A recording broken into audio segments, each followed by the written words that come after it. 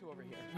Well, I think, so what I'm thinking, because this is kind of... So that over there is... Well then, so maybe...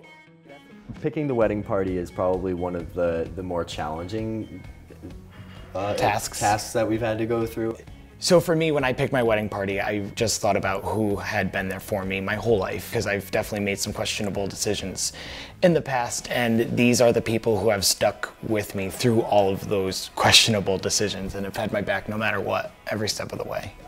I chose my wedding party by the people who give me the warm and fuzzies. These are the people who I have had some of my funnest life adventures with, you know, and continue to do that. I'm honored to be in the wedding, and the most special thing I think is because I introduced Adam to Jared. At that time, he was in between stuff, so he stayed with me and I got him into working out at the gym. And that's how he got into spinning. And then he told Missy that he got into spinning. And then I just said, well, there's the guy, there's the top guy in Richfield who does the spinning class for JoyRide. And I said, go talk to him. I think what's really important and really touching in terms of being a part of something larger than ourselves through this wedding, Jared and Adam represent to the millions of LGBT people out there, to the millions of people that have HIV or loved ones with HIV, something that many who are HIV positive are afraid of, you know, like dying alone. And they are a beautiful beacon of hope in that arena.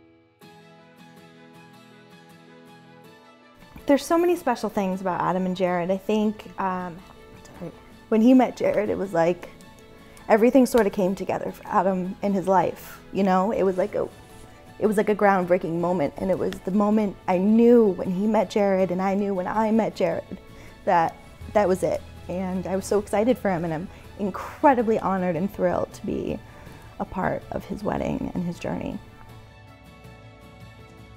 I'm not sure if I was expected to be asked in the wedding, and it was funny when they asked me, they said, you know, we're not sure how to ask you this, and I was almost expecting them to be like, well, the wedding's going to be really small, it's only going to be family and friends, would you be offended if you weren't invited? And then they asked me to be part of it, and I did the excited hand thing. I was like, yay, of course. I've known Adam all of his life. His mom had a home daycare, which I went to, and we have pictures of us on diapers together, and I've known him ever since. What's so special about Jared and Adam is they really are an inspiration to a lot of people, and they're fun to be around. They're completely in love, which is awesome. And I feel very honored to be in the wedding.